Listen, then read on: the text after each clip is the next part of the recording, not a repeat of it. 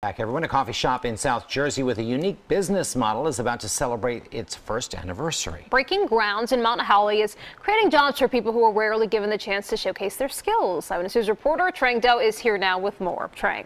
Hey, good morning, guys. On the surface, it looks like a cozy neighborhood coffee spot, and it is. But it's also a nonprofit run by the Zephyr Foundation, an organization with a very important mission of inclusion. Beautiful. In a world with no shortage of coffee shops, Good morning. How are you? How are you? Breaking Grounds in Mount Holly manages to live up to its name. There we go.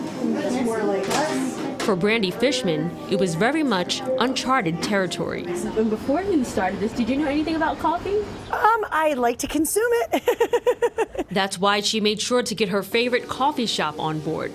Harvest Coffee Roastery in nearby Medford not only supplies the beans, but trains the staff. The entire community has really rallied around us to make sure that we're successful. But why would one business offer to help a potential competitor? It's a simple reason that goes deeper than profits. Teamwork makes the dream work. The heart of this business isn't coffee. It's people like Kristen Haney. 414 is your change. Kristen is an exceptional employee who just so happens to have a developmental disability, like many of her coworkers at Breaking Grounds. I can probably count on one hand the amount of call-outs we've had in the last year.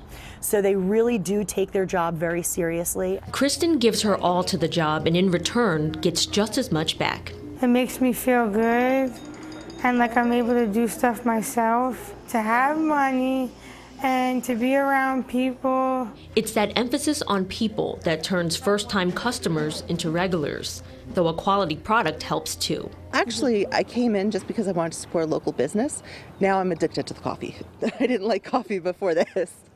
In the middle of the quaint Mill Race Village, a coffee novice inspired by her own daughter, who is multiply disabled, managed to craft the perfect blend of compassion and opportunity. Can you take these down to the sink? Yes, I can. Thank you, sweetheart. You're welcome. A lot of our regular customers come in and they say that it's soul cleansing. That's a cup of coffee that will make you feel really good. If you're going to spend $1, why don't you do both? Get what you need and help somebody else out. Have a nice day.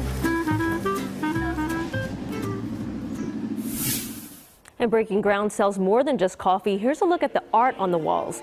All of the artwork is for sale and is created by young artists with disabilities. Now, the art is so popular that the Zephyr Foundation's next venture will be an art gallery called the Zephyr Art Alliance. So stay tuned for that. And to find out more about the Zephyr Foundation and how you can help, visit our website, cbsphilly.com.